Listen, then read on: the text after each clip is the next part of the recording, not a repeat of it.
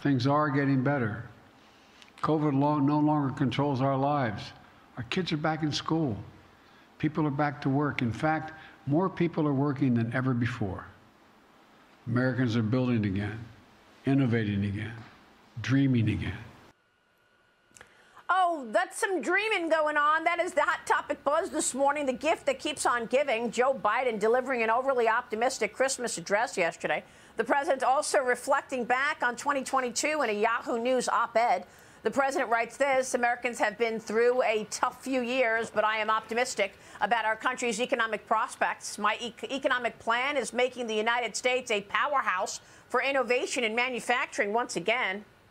Again, there's just no energy because he doesn't care. And maybe deep down he knows just all of those words, that casserole of nothingness just is not